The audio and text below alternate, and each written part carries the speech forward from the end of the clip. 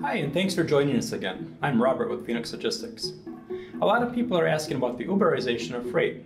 With apps like Uber Freight and Convoy, shippers can now book a carrier for their shipment using a mobile app, just like they might call an Uber or a Lyft. Pretty cool, right?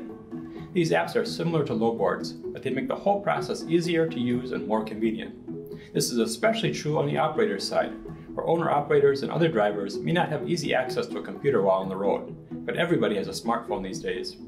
Like every new technology, the Uberization of freight brokerage has its upsides and its downsides. On the positive side, it offers easy booking, good shipment tracking, a quick solution for emergency shipments, drivers are pre-vetted for proper insurance and licensing, and access to independent drivers and small carriers that might otherwise be hard to find. But there are drawbacks too.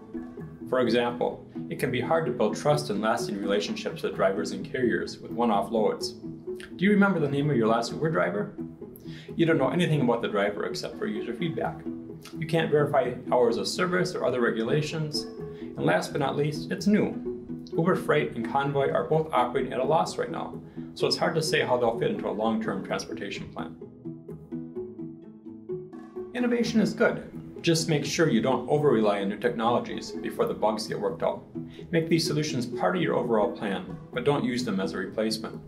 Here at Phoenix Logistics, we're happy to help you incorporate digital freight brokerage into your transportation plan. Give us a call and we can talk about it. Thanks, and see you next time.